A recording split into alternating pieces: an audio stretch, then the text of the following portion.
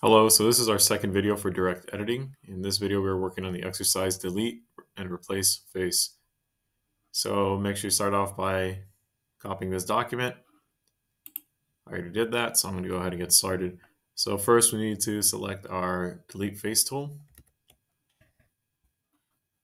Located here, delete face. And now we open up our create selection menu. So here it is. In this case, we want to make sure that we are choosing protrusion, we're on the faces, and then we select the face we want, which is this one here. I'm going to go ahead and click right there. And then I just add my selection.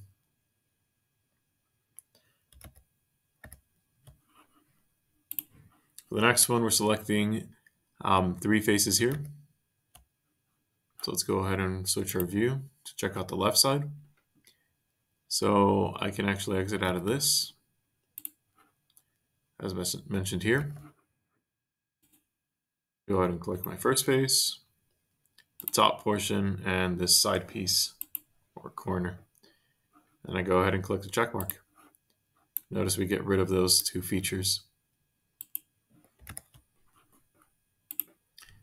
So for step 4, we went ahead and selected this feature here. For step 5, we are now going to replace a face. So let's go ahead and do this right here. Replace face.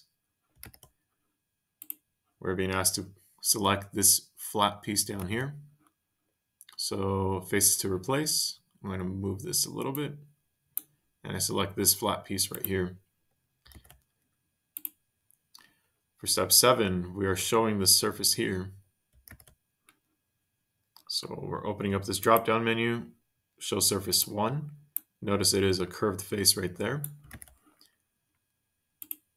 And now for step 8, in surface to replace with, we select surface 1, but we have to click on the shown surface. We cannot just select this. And then we just hit the check mark. We get rid of our surface. And notice we now have a curved face. So I'm going to go back. It was flat. And now it's curved. So for step 8, we are going to, or step 9, we're showing our surface again, but this time our surface number 2, and we're going to actually flatten this section back here. So now let's go ahead and click on replace face one more time.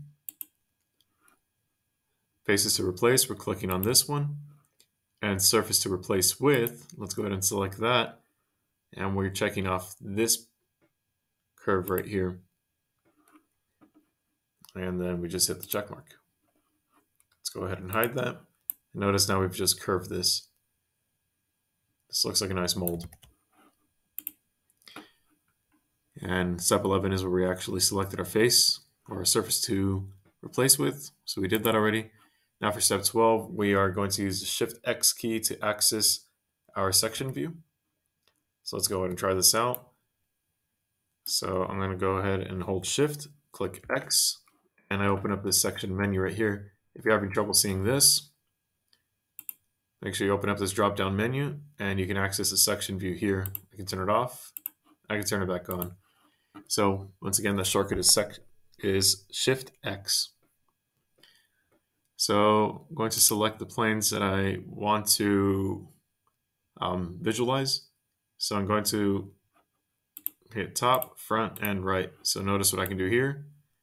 So I can allow us to view this. And we can work with this here. Let's finish visualizing that. So now that these planes are selected, we can actually view our mold in various layers. And we can see that it is hollow from the inside, and this is looking pretty good. Thank you.